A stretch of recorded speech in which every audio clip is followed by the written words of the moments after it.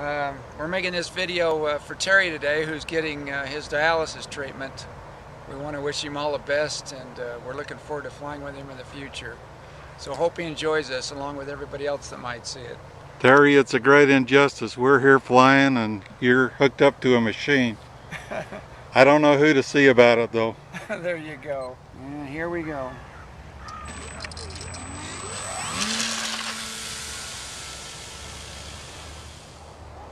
This plane will fly on, this plane will easily fly 12 minutes on a 1,000 milliamp pack.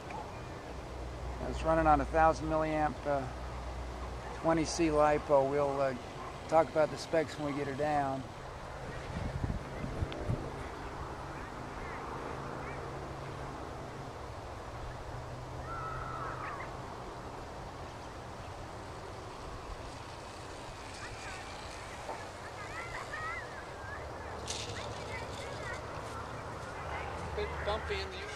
But anyway, this is a GWS Tiger Moth. This is the original version. It's got this is what they call the big Tiger Moth, TM400. It's got ailerons. They make a Pico Tiger Moth, which is a smaller version without ailerons. This plane's made out of their old style foam. They have come out with a new version just here lately that should be hitting the market soon now. It is available from somebody. There's an EPO foam, but this is the older version. This plane, all up flying weight, is about 19 ounces with a 1,000 milliamp 20C blue LiPo battery is what we're running in it. And the motor is a 2410-09Y from Heads Up RC.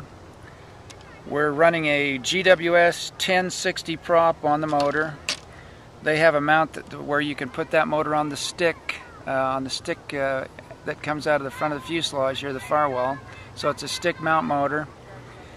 The motor's actually only, with this 1060 props, only drawing about 8.5 amps. So we're only running about 90 watts on this plane. Pulling about 90 watts of power, about 8.5 amps on a 3-cell LiPo. So she's flying on roughly 80 watts per pound. And the plane flies very well on 80 watts per pound. It has a GWS 15 amp speed control in it, GWS narrow servos, and it just flies really well on that minimum amount of power. If you want to go up to a 1047 prop, GWS 10/4/7, you can pick up another 10 or 15 watts. Your pitch speed is slower. Your pitch speed is slower with the 1047, but she has a little more thrust, so she'll climb out faster, but doesn't reach maximum speed, or at least won't fly as fast with a 1047 as it does a 1060. So I fly a 1060 on it because she still climbs out real well and just sips battery. After a 12-minute flight on a 1,000 milliamp battery, she charges to about 650 milliamps, so it's really easy on the battery. You can see it's kind of windy today. As we brought her in, the wind was bouncing us around pretty well, and I had to actually push some down elevator in it to even get her down to the ground, and the wind's picked up now. You can see it's blowing the model around in my hand, so we've kind of reached a wind velocity now where she's really not easy to fly, so we'll probably just keep her on the ground and go to a different airplane.